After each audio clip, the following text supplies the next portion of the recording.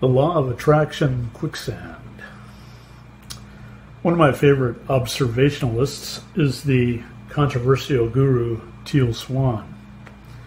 She consistently manages to dig down into the basic fundamentals of most any cultural construct, assumption, or judgment.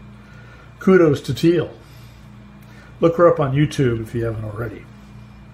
Anyway, in one of her videos, she deconstructs the law of attraction. Most New Ager types or novices in the field of energy manifestation will know the law, and yet few understand the sort of trapdoor that exists in the application of the law that can end one up deep in quicksand quagmire of self-doubt, depression, victimhood, and negativity. The unseen problem with this law is that we are dealing with two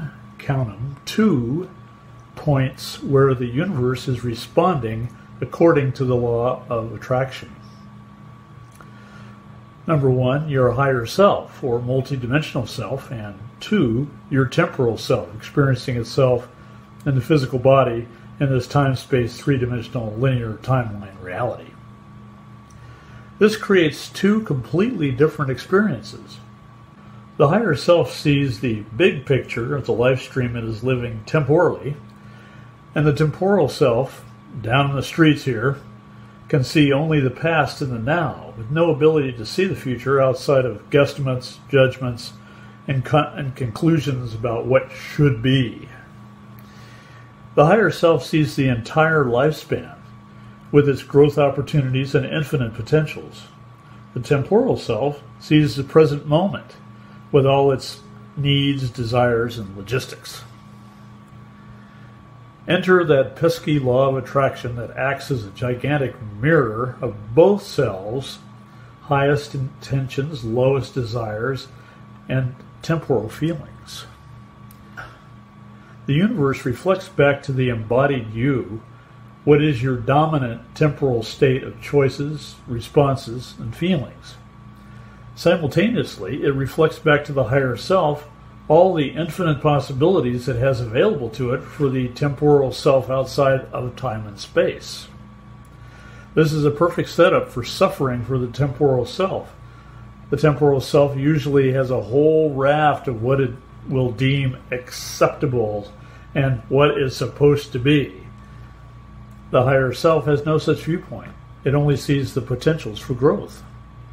So when these inevitable lessons of life come along, our responses to those lessons are reflected back to us on top of any actions we take. So you can end up in an endless loop of negative responses because the universe, per the law of attraction, is showing you more and more circumstances to match your negative responses to whatever the lesson is. Of course, to the higher self, nothing is wrong. All it sees is how you're progressing toward the highest expression of yourself.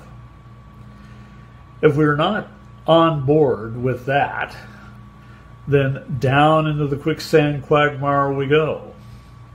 To the degree we are resisting the negativity that is teaching us or testing us, is the degree those lessons will continue to be taught. The solution is to be in allowance of all perceived setbacks, letdowns, fears, and shouldn't be happenings.